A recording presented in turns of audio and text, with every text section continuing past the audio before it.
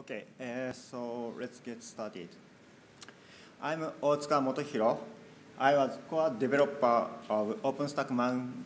I was core developer of OpenStack Magnum project, which is known as Kubernetes as a service on OpenStack. So I have some skill set to deploy Kubernetes, right?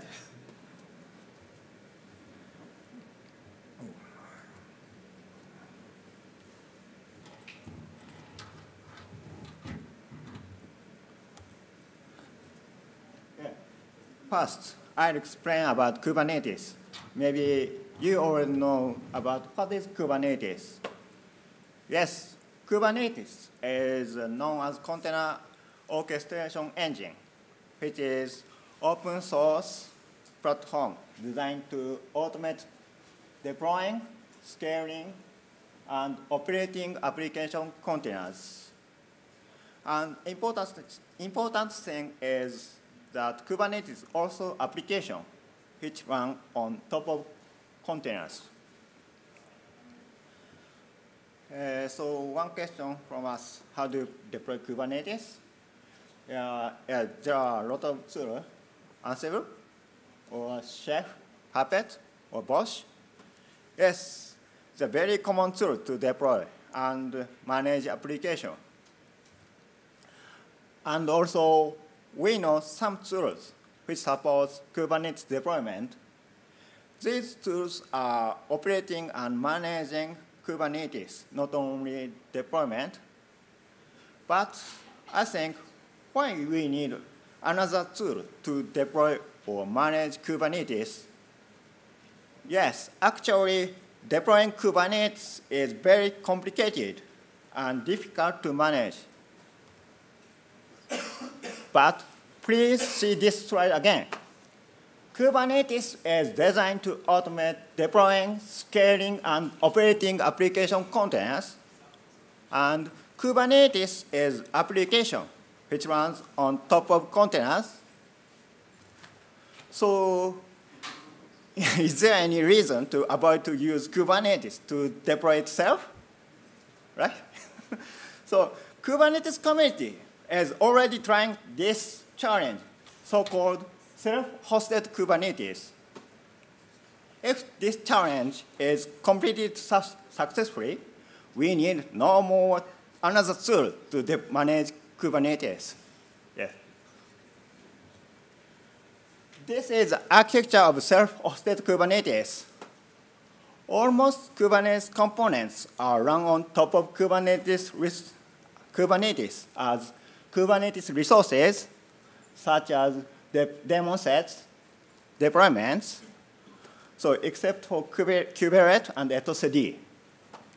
To run Kubernetes and etcd is a really bit difficult and challenging to deploy production environment. But yes, maybe you have a question.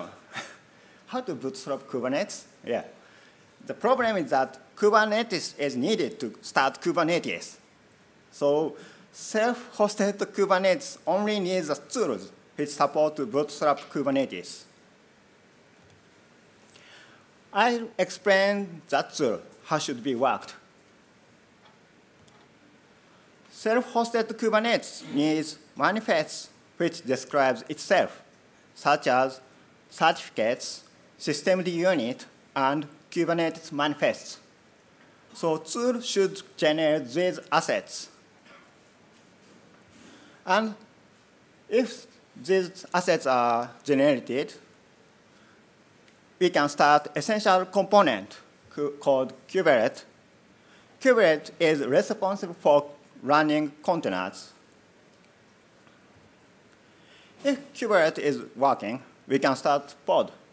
Then etcd, which is used as Kubernetes backing store, has started as static pod. And if Kubernetes and etcd are working, we can start temporary bootstrap Kubernetes control plane. This bootstrap Kubernetes control plane is responsible for start the complete Kubernetes cluster and is running temporarily. So if bootstrap Kubernetes control plane is working, we can create complete Kubernetes as Kubernetes resources. And these complete Kubernetes manifests are created by temporary bootstrap Kubernetes. Next, unnecessary bootstrap Kubernetes control plane is removed when the complete Kubernetes cluster is working. Yeah, that's all. If the complete Kubernetes cluster is working, we need no more other tool to manage Kubernetes. We can upgrade Kubernetes cluster using Kubernetes API, using deployment. And we can collect Kubernetes component logs through Kubernetes API. And we can replace Kubernetes nodes using Kubernetes API. So let's say Kubernetes deployment tool comparison again. Yeah. There are many options to deploy Kubernetes already, I said.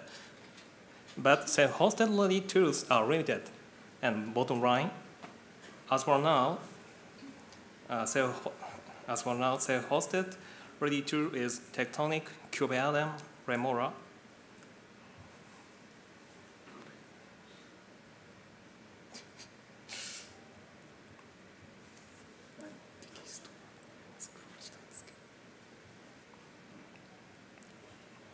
Sorry. Tectonic is a Kubernetes incubator project developed by CoreOS mainly. CoreOS is active developer in Kubernetes, and there are introduced notion of self-hosted Kubernetes deployment. And Kubeadm is an official tool for deploying Kubernetes. This tool has self-hosted deployment feature, but it is alpha feature currently. Kubeadm developer plan self-hosted deployment as default in v1.9, its next version. And last, Remora. Remora is deployment tool supported self-hosted. It is developed by us mainly. Now, under heavy developments. Its goal is to make Kubernetes deployment tool with OpenStack native support. So, benefits of self-hosted Kubernetes cluster. First, no more other deploying tools needed. To deploy Kubernetes, we need Kubernetes only. It's very simple. Next, Kubernetes manage Kubernetes lifecycle itself, operations, scale out, upgrade, etc. So, wrap up this writing talks. It's very simple. Self-hosted style development will become new standard way to install Kubernetes cluster. First, self-hosted deployment has big benefits, as well as several tools support self-hosted deployments, Tectonic, Kubeadm, Remora, but both self-hosted and OpenStack supported tool is limited. We should deploy Kubernetes with self-hosted for happy hour Kubernetes life. So we recommend to use Remora and make it easy to deploy Kubernetes on OpenStack. And see also, here is a URL for each tools. Okay, that's all. Thanks, everything.